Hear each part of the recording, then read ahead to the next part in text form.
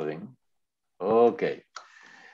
So it's a pleasure to welcome Siegfried Echterhoff, who will speak about irreducible C-star inclusions of fixed point algebras and cross products. So please, Siegfried, go ahead. Okay, yeah, thank you for the invitation first. Yeah, this is a lecture about some joint work with Mikael Rørdam, which we just started 2 months ago or so. And it was motivated by a lecture he gave in Münster this summer, and where he asked the question and where I thought, maybe I have some ideas how to solve it, and this is the outcome. But I should also say that what I'm talking about, what I will talk about is, so I have to thank Masaki Izumi. I gave a lecture about the same topic 3 weeks ago. And at that time, our results were much more restrictive than they are now. And actually, Masaki gave very, very nice comments, which helped us to improve the results a lot. And I should really mention this at a prominent place. So let's see. Why does it not react now for? Aha, it does now. Okay. So it's about C-star irreducible inclusions of unital C-star algebras. So this notation, I think, was introduced by Mikael this year. And he says that an inclusion of 2 unital C-star algebras, and I always mean a unital inclusion, which maps the unit of A to the unit of B, is C-star irreducible if every intermediate C-star algebra, so every C-star algebra D, which sits between A and B, is simple. And of course, then A and B have to be simple C-star algebras, otherwise.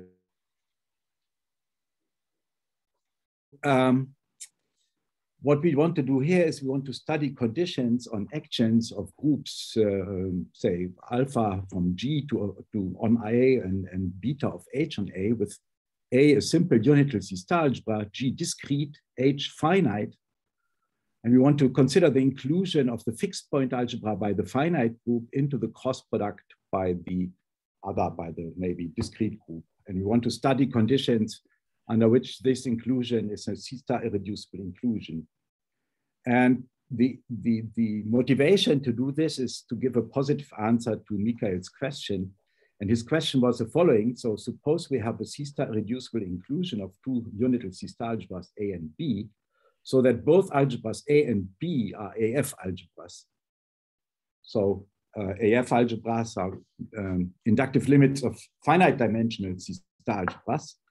The question was, is it possible that there is an intermediate algebra D, which is not an AF-algebra? So if we have a C-star irreducible inclusion, which is a very tight inclusion of one AF-algebra into another, can I have that is an algebra in between, which is not AF? And we want to give actually a positive answer to it. So we will show that this is indeed possible. And of course, you can expect that the examples are of this type. So I should also mention that there's a weaker notion of inclusion. So a unital inclusion of A into B is called irreducible if the commutator of A inside B is just the complex numbers. And this notion has been studied a lot in von Neumann algebra. And so if you have 2 von Neumann algebras and an inclusion of one of von Neumann algebra N into M, and it is irreducible in this sense, so that N prime intersect M is the complex numbers, then of course every intermediate von Neumann algebra D must be a factor. So since of course the commutator of D intersect with D sits in the commutator of N intersect with M, so this already is the complex numbers. So, and in von Neumann theory, of course, a factor is what in C-star theory is a simple C-star algebra. So there should be a strong connection between irreducibility and C-star irreducibility. But Mikael constructed explicit examples which show that these notions are not the same. So there are irreducible inclusions of A into B, which are not C-star irreducible. But the converse is always true. So if you have a C-star irreducible inclusion, then it's always irreducible. Because if the commutator of A prime inside B is not the complex numbers, then we find an element B in this algebra, which is not invertible in B. And then if you take the C-star algebra, which is generated by A and this element B, and you multiply it with B, then this is a proper ideal in this algebra. And of course, this algebra, C-star A B, is an intermediate algebra. So if this is C-star irreducible, it has to be simple, a proper ideal. So that gives a contradiction. And actually, we will see below that in many interesting situations, these two notions do coincide, but they do not coincide in general. So C-star irreducibility has something to do with fullness. So, and recall that if you have a C-star positive element in a C-star algebra, we call it full if the ideal generated by this element is all of A. And if you have a simple C-star algebra, then of course every non-zero positive element is full, because every ideal which is not zero is the whole thing. And in the study for C-star irreducible inclusions, Mikael introduced a notion of an element. So if you have an inclusion of A into B, he says that a positive element of B is full relative to A if it's full in the C-star algebra generated by A and B. And then he showed that if you have an inclusion, a unital inclusion of A into B, then the following are equivalent. So every non-zero positive element is full relative to A, so it satisfies this condition. Whenever you take a non-zero element in B plus, then it is full in C-star AB. That is equivalent to saying that every non-zero positive element, for every non-zero positive element, there exists an element in the span of ABA, which is invertible in C-star AB. And this can be even made more restrictive by saying, so for every non-zero element in B plus, you find element x1 to xl in A, such that the sum from 1 to L, where you conjugate B with xi, so you take xi, B, xi star, so that this sum is bigger than the unit of B. So then it's, of course, invertible. May I ask a question? Your span includes completion, right? Yeah, but I mean, this does not have to, doesn't have to, let's see. I mean, if this intersection would be empty, then it would also be empty for the completion, because you see the invertible elements are open. Yeah, so it doesn't matter whether you take completion here or not. So yeah, well, okay, but it appeared in the previous span, already appeared in the previous slide.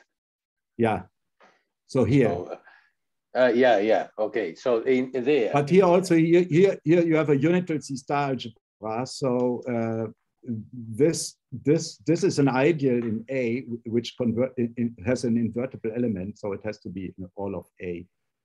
So it's also, you don't need completion here, I think. Right. Okay. Invertible element, and it's a whole thing, right? Actually, when I prepared this, at some point I made completion everywhere, and then I thought, oh, it's not really necessary. Okay. So, and all these conditions, they are actually equivalent to saying that A inside B is C-star irreducible. And the proofs, I mean, the equivalences between 1, 2, and 3, they follow from some technical computations, or are easy. So I don't want to get into those.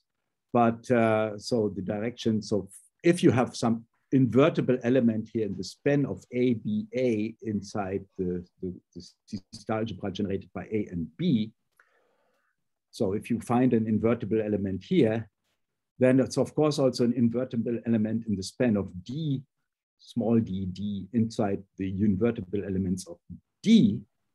And that means already that this ideal is all of D. So it says that every element in D, you can apply this to every element in D, is already full in D, which says that D is simple. So that proves that if you have this condition 2, and then of course, if you have this condition 3, then the inclusion has to be C-star irreducible. And say the other direction is also easy. If the inclusion is C-star irreducible, then every non-zero element of B has to be full relative to A, because if you take any non-zero element in B plus, then C-star AB is an intermediate algebra between A and B. And since the inclusion is C-star irreducible, this has to be simple. And then every element in the simple C-star algebra, which is non-zero, has to be full. So that proves this, gives basically the ideas for this proposition. And this proposition is an important tool to prove the results we want to show later. So we come to dynamical systems and cross products. So just a short reminder. Yeah. May I ask you a question? Yeah. Would this also be equivalent to saying that every singly generated subalgebra of B, and by singly generated, I mean generated by A together with a single element B. Yeah. Would the whole thing be equivalent to the fact that every singly generated algebra is simple? Yeah. Because if that is the case, then you obviously have this condition. Do you have? I think, yeah, yes. Then you can prove condition 2 or 3. Right. Okay. Yeah. Right. Mm-hmm. So if I'm not mistaken, I think it's clear that this is also equivalent, right? Thanks. So yeah, so we have an action of a group on a C-star algebra is of course a homomorphism in the group of star automorphisms of the C-star algebra. And when which is just the formal sums of all A, G, U, G, where the A, G are elements in A, and these sums are of finite. These are finite sums, so the AGs are non-zero only for finitely many group elements. And the multiplication and the involution are just given by these relations. So UG times A times UG to the -1 is just alpha G of A. So alpha is implemented as by the unitaries UG. And the convolution, the involution is given by A UG star as UG to the -1 A star. So this gives you all rules for this algebra. And the full and reduced cross products, which we usually consider as certain completions, C star completions of this algebraic cross product, it's not so necessary for us to know by what norms.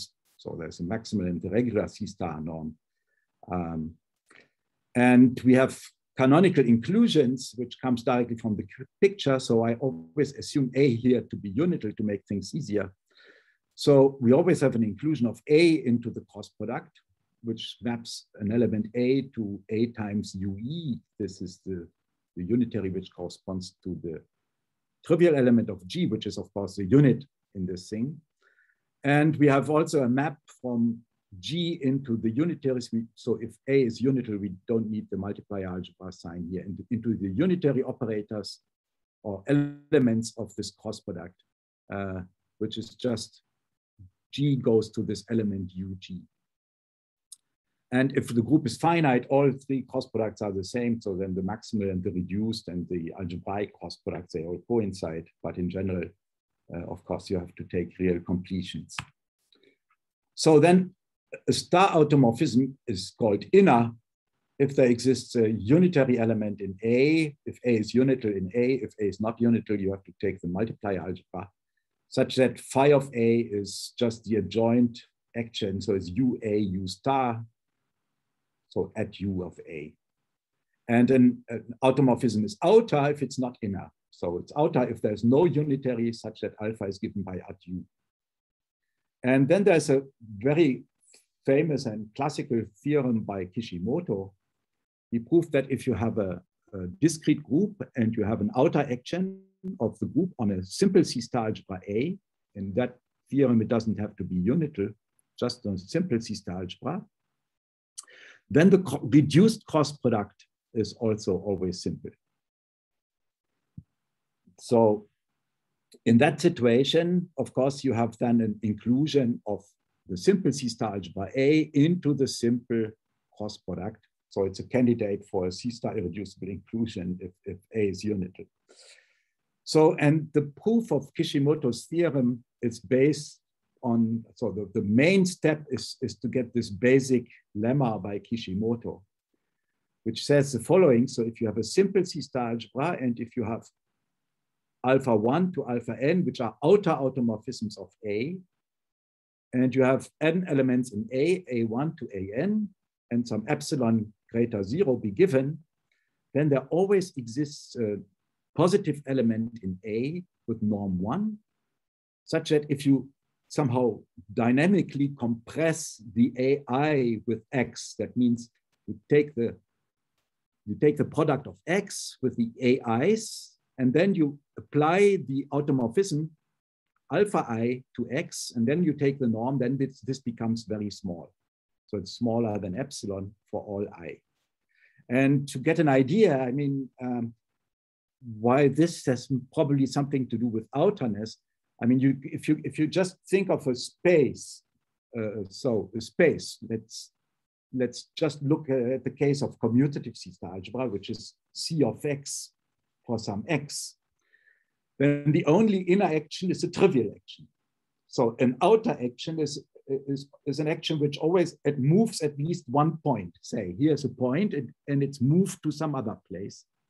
And then it's clear that you can find such an element X, because then it's also, there's a small neighborhood which is moved maybe to another small neighborhood. And if you just take a function which is supported in this neighborhood, sorry, we then do the not product see is what even 0. Sorry? We do not see what you are writing, at least I don't. Yeah, but you see my arrow, hopefully. Do you see the arrow? Yeah.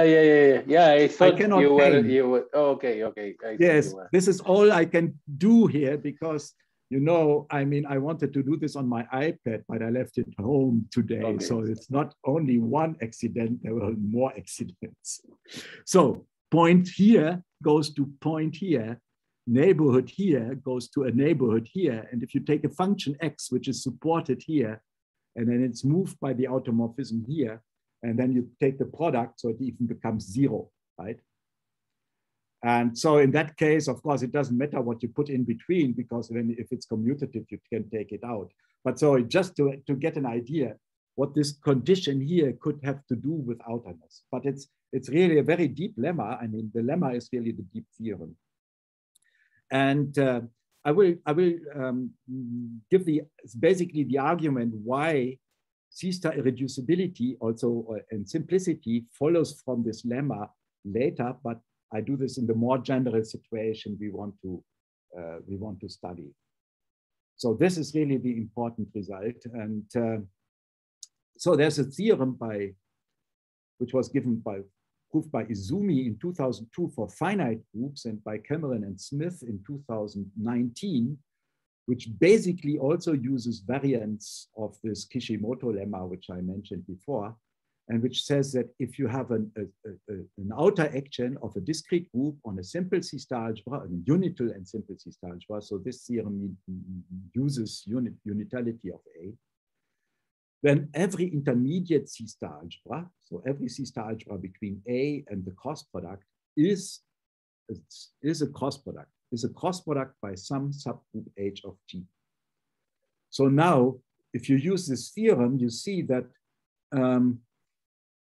if the action is outer of course, then also the restriction of the action to the subgroup is outer. By Kishimoto's theorem, these cross products are all simple. And then you see as a conclusion that in this case, every intermediate C-star algebra of A and the cross product has to be simple. So it is a C-star irreducible inclusion by definition of C-star irreducibility. So the hypothesis of the theorem does not include that the action is outer. But if it is outer, you get simplicity. Okay. Yeah, okay. I forgot it. The action has to be outer. So the hypothesis should include the action is outer. I said it, but it's I forgot to write it. So let alpha be an outer action. I said as above. So and as above is outer action. But of course, this is in the previous slide, so I should have said, but I said it's outer. So it's necessary to be outer. If it's not outer, it's not true. Yeah, so it has to be outer. So, and you can now maybe combine these things to get the following statement. So it comes from Kishimoto, Cameron Smith, and Mikael, but it's just putting things together. So if you have an outer action, now, if you have an action, so this is, if you have an action of G on a C-star algebra, which with G discrete, A unital and simple, then the following are equivalent. The inclusion is C-star irreducible. The inclusion is irreducible. Every cross product by a subgroup of G is simple, and the action is outer. So outerness is even equivalent to having a C-star irreducible inclusion. And this is also, in this case, equivalent to irreducibility, which in general is a weaker condition, but in this situation, it is the same. And the proofs of 1 implies 2, we already know that we saw in general. 1 implies 3 is clear because A cross alpha RH is an intermediate algebra. So if this is C-star irreducible, it has to be simple for every subgroup. And 4 implies 1 is also clear from the theorem I mentioned above. So this is a consequence of this theorem. And irreducibility, that irreducibility itself is enough for all the others. For this, we need 2 implies 4. So if you find an element in G such that alpha G is not outer, so there's a unitary in A, so that alpha G is equal to at U, then we also have that if we take this element UG in the cross product, it also implements alpha. So if we take the product of U star UG and conjugate A with this, we see that it's just alpha G of A, and then we apply alpha G to the -1 to this. So it is A, and it means that just this unitary here commutes with A. So it's in A prime, and it's in the cross product, but it's not in C because UG does not lie in A. So it cannot be in multiple of the unit. So you see if irreducibility, no, if outerness fails, then irreducibility fails. So we see 2 implies 4. So in this situation, we see that irreducibility and C-star irreducibility are the same. So fixed point algebras. So if we have an action of a finite group on a unital C-star algebra, then we call by AH the fixed point algebras. So the elements in A, which are fixed by the automorphisms. And there's an important observation due to Jonathan Rosenberg. So if you sum up the unitaries in the cross product, so these are the canonical unitaries coming from the group elements in the cross product, and you take the normed sum of these, you get a projection. And then there's a canonical isomorphism of the fixed point algebra into the corner of the cross product by this projection. So if you compress the cross product by this projection, you just get the fixed point algebra. And this isomorphism is just given by sending an A in the fixed point algebra to A times P, which is then this element. So if A is simple and the action is outer, we know that the cross product is simple by Kishimoto's theorem.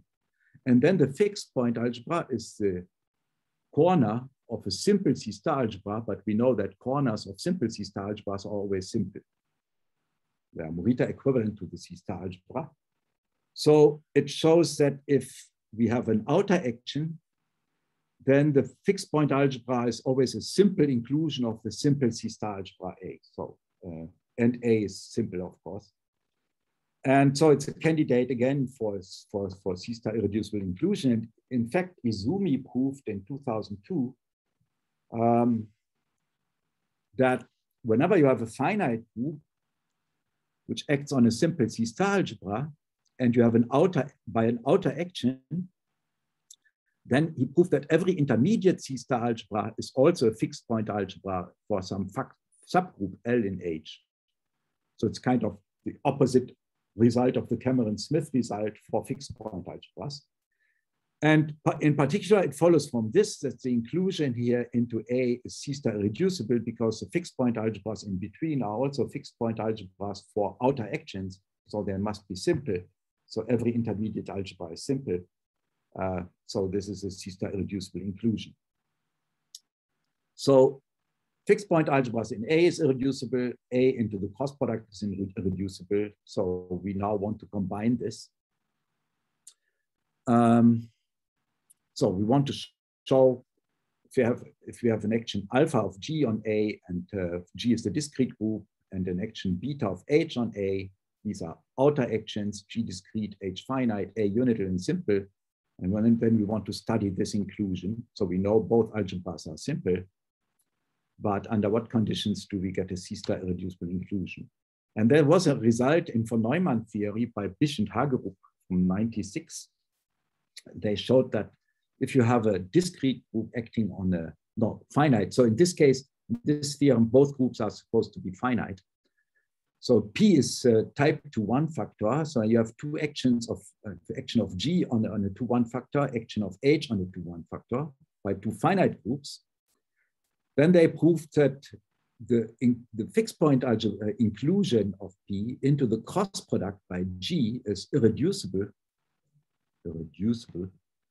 if and only if the composition of these automorphisms beta H, so alpha G circ beta H is outer for every non-trivial element GH in the product group.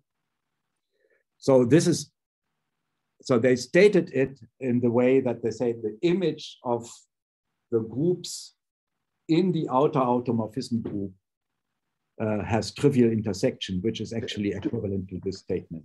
There is, sorry, Siegfried, there is a question in the chat on whether H has to be a subgroup of G or not in the vision. No, not a subgroup. No, these are completely independent. I mean, I do not expect any connection between H and G. These are just two groups acting on the same C star algebra. Actually, if H would be a subgroup of G, then we will learn, if H is a subgroup of G, we will learn that this inclusion is never C star irreducible. Because if this is the case, then you see that this condition here cannot be true, because then, so I mean, if you have a subgroup, I think you would always also assume that the action beta is just the restriction of alpha. I mean, that would, for me, be the natural second assumption. And then you see that if you take H to here and H here, this would be trivial and would not be an outer automorphism. So they have to be apart somehow. So what we can prove is the following theorem. And I said again, so I should give many thanks to Masaki Izumi, who helped us to improve the results. So our first version, and the one which you find on the archive, is much more restrictive. So let's given an action of G on A and of H on A, G discrete, H finite, and A is a unital and simple C star algebra, then the following are equivalent. So the inclusion of the fixed point algebra in the cross product is irreducible. The inclusion is C-star irreducible. And this third condition, the composition alpha G with beta H is outer for all non-trivial pairs GH in the product G cross H. So I should say that our version, which you find in the paper on the archive, we assumed that in addition to the assumptions here that H was abelian and that both actions alpha and beta commute, and we do not need these conditions anymore. So H can be arbitrary and the actions do not have to commute. We just need this condition that these automorphisms are outer. And actually the abelianness, we had the abelianness assumption because we could prove Izumi's result that the fixed point algebra inclusion is C-star irreducible just for the abelian case, and we were not aware of Izumi's result, which was of course not good. I mean, but so I mean, it was good that he made us aware. And also for the other condition, the commutativity, he pointed actually out that there's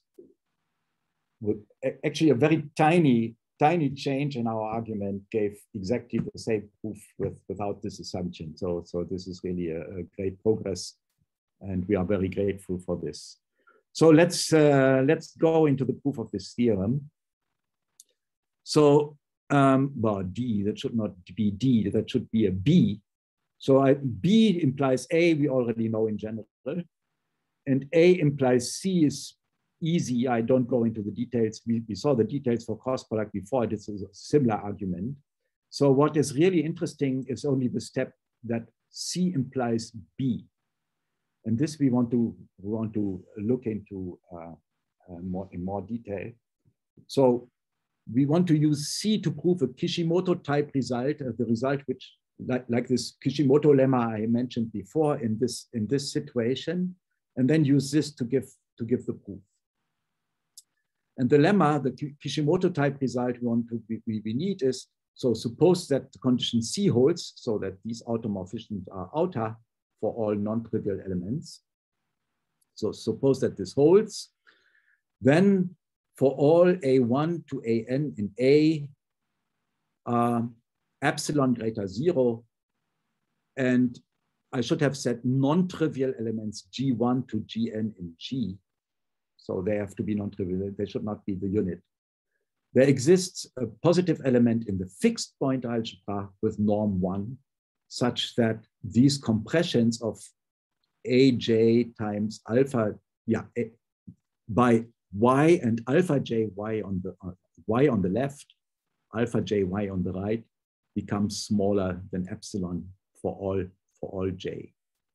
And alpha j is just a shortcut for alpha gj for these elements. But these have to be non-trivial, I should say.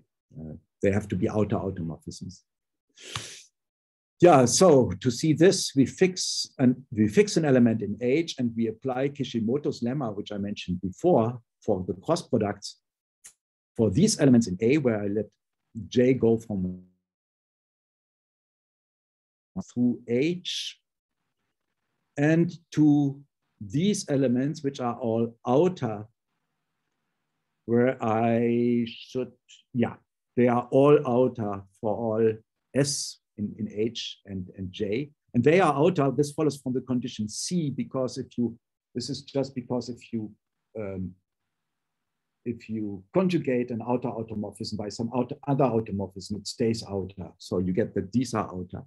So this gives us a positive element in A with norm 1, so that these expressions here become smaller than, say, epsilon divided by the square of the order of H. And then we can apply the automorphism beta S to these elements inside the norm to get that the norm of beta S y0 aj and then alpha j beta t y0 is smaller than epsilon divided by the order of h squared for all s and t. And then we can just take y1 to be the sum of the of s in h beta s y0. This gives then a positive element in the fixed point algebra. And then you can just use these inequalities to get this inequality for this element y1. This is basically the inequality we want to have in this lemma. So the only thing which might go wrong so far is that this element y1 does not have norm 1. So, but if we divide it by its norm, then it's exactly an element as in the lemma. So we see that this modified Kishimoto lemma almost follows directly from Kishimoto's original lemma. And having this, we can now give a proof of C implies B. So let's go again. So C was this condition that this composition alpha G to beta H is outer. And we want to use this to prove that this inclusion is C-star irreducible. And so we show that every positive element in the cross product is full relative to the fixed point algebra. So by the proposition I had before, this is equivalent to say that the inclusion is C-star irreducible. So that means full relative to the fixed point algebra that was characterized as follows. So we can show that this is true if we can show that there exist elements C1 to CL in the fixed point algebra such that if I take the sum from 1 to L of Ci star x Ci, then this is bigger than 1. And of course, I mean, I can approximate every element in the cross product by element in the algebraic cross product and just assume we already showed that this approximation doesn't make anything wrong. So we just assume that X is already in the algebraic cross product. So it's a finite sum AGUG. So we have a conditional expectation from the reduced cross product to A, which sends such a formal sum to the coefficient of the unit. And this is faithful, so it sends positive non-zero elements to positive non-zero elements. So if X is a non-zero positive element, then E of X is a non-zero positive element in A plus. And we already know that the fixed point algebra inclusion of AH in A is C-star irreducible. So we can find B1 to BL in the fixed point algebra such that if I take the sum of 1 to L of BI star E of X BI, then this is bigger than 1. So here I just conjugated by elements in the fixed point algebra. So if I replace my original element X by X tilde, which I take by taking the sum BI star X BI, I have not given up anything. So I can just go on with this element. So I can assume without loss of generality that the value of the conditional expectation of X is bigger than 1. And so what we have so far is we assume without loss of generality, we have an X in the algebraic cross product with such that the conditional expectation to X maps it to an element bigger than 1. Then if I start with an epsilon between 0 and 1, the Kishimoto type lemma says that I find an element in AH plus a positive element in the fixed point algebra with norm 1, such that if I take the compression of X minus EX by this element Y, so if I write this out, this is a compression of the sum G not equal to E, AGUG, this is a finite sum by this Y. And so if I use this condition that UGY is the same as alpha GY UG, I get that this, so if I put Y into the sum, I get these, the summands become Y, AG, alpha GY UG. So you see, these are exactly the same things which appear in the Kishimoto lemma. I can make these small and the UG don't do anything to the norm. So we can choose a Y which makes all these things say smaller than epsilon over the order of F, so that the whole thing becomes smaller than epsilon. So then this is a positive element with norm less than epsilon. So the element here can be included between minus epsilon 1 and epsilon 1. And so you get then from this the following inequality in the C-star algebra. So yxy becomes bigger than yexy minus epsilon 1. That's ex is bigger than 1. So this element is bigger than y squared. So this is bigger than y squared minus epsilon 1. So and now I can conjugate it with y again. So I get it's y squared x y squared is bigger or equal to y to the power 4 minus epsilon y squared. And then we do a little bit of functional calculus. So I take a continuous function from the reals into the unit interval, which is 0 on the interval between 0 and square root of epsilon, and is 1 at the point 1. And then I take the element d as f of y, y squared minus epsilon y squared f of y, and then doing a little exercise in functional calculus shows that this is really a non-zero positive element in the fixed point algebras. Y is in the fixed point algebra. So this is a positive non-zero element in the fixed point algebra.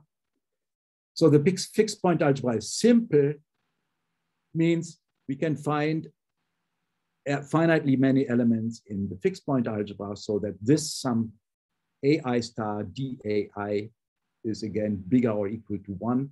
Actually, since it's simple, we can even make it equal to 1 in this case, but bigger equal to 1 is enough. So, and then we can finally take our CIs to be y squared, f of y AI. All these elements are in the fixed point algebra. And if we take this sum CI star XCI, we see that this is the sum AI star f of y, y square x, y square f of y AI. But this y square x, y square, this is bigger or equal to y to the power 4 minus epsilon squared. And if I conjugate this with f of y, I just get my element d. So this is just the sum AI star dAI, and that was bigger than 1.